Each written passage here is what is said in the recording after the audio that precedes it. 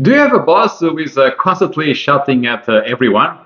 Or perhaps a boss who keeps manipulating information to his credit, stealing your work? Hi, I'm Nuno Reis, and this week I'll share some insights on how to deal with toxic bosses.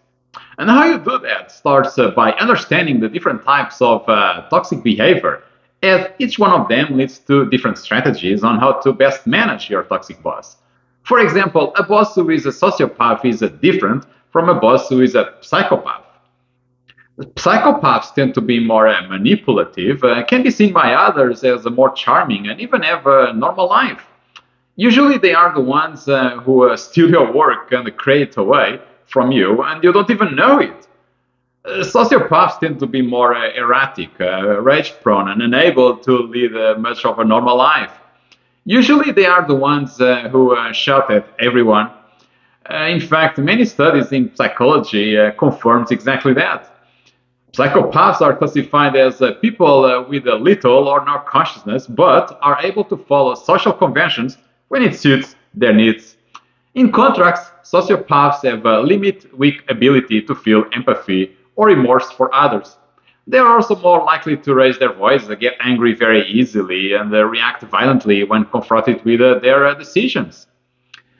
To summarize, the characteristics of a psychopath are pretend to care, display emotional distance, fail to recognize other people's distress, and enjoy taking advantage of people.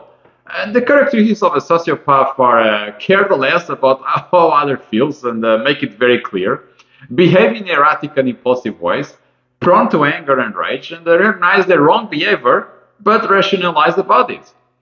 In short, psychopaths are more gracious and sociopaths are more erratic, but both are cruel in their intentions. Understanding the difference between a sociopath and a psychopath is critical in how you manage your toxic bosses.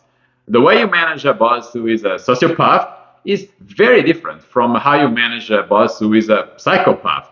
But above all, don't start to demonize your boss. Rather, get a bigger picture of his or her behavior. Ask yourself, is your boss' erratic behavior something that has started recently? Or is your boss best known for many, many years to be toxic, leading to a high turnover and burnout in the people working for him or her? You see, these are important questions to ask to raise your awareness before designing a strategy to outsmart your toxic boss. I hope that this gives a good starting point on how to best manage your toxic boss. And if you want to learn more, don't forget to subscribe below. I'm Nuno Reis, a high-performance coach, and I've been working in finance for 18 years in institutions such as UBS, Barcap, Morgan Stanley, and Bloomberg. See you next week.